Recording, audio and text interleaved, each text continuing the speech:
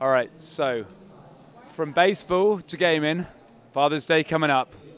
Where are you feeling the most pressure? As far as gaming or Father's Day or baseball, I don't feel much pressure anymore. I don't have to play anymore. But compare the baseball to the gaming. Where are you feeling more pressure? In the lead up, day before? Oh, yeah. Honestly, you always feel more pressure watching your son play than actually. I felt no pressure when I played, but when I see Seth on the screen, you know, it's not really pressure. It's just like an anxiety. But it's fun, but it's a little nerve-wracking at the same time. Okay, so I know Seth's really excited about, well, obviously he's proud of his dad. Father's Day is a big event for any kid, you know, obviously everyone's got a dad.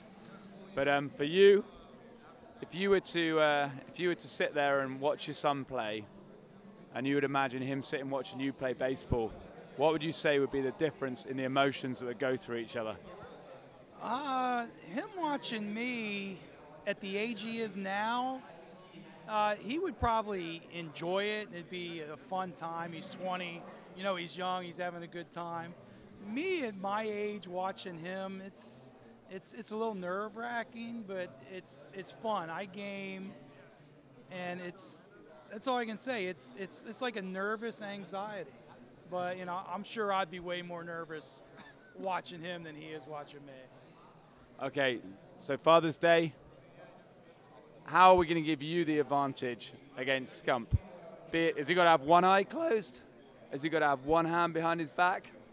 I am going to have a SCUF with maybe, you will have to build a SCUF with maybe 12 paddles for me to go maybe 1v1. I'm going to say 12 paddles will get me 3 and 20. Fantastic. Well, pleasure talking to you as always, buddy. You too, Don. Thank you so much. Thanks so much, man. All Happy right, Father's Day. Yeah? Hey, thank you.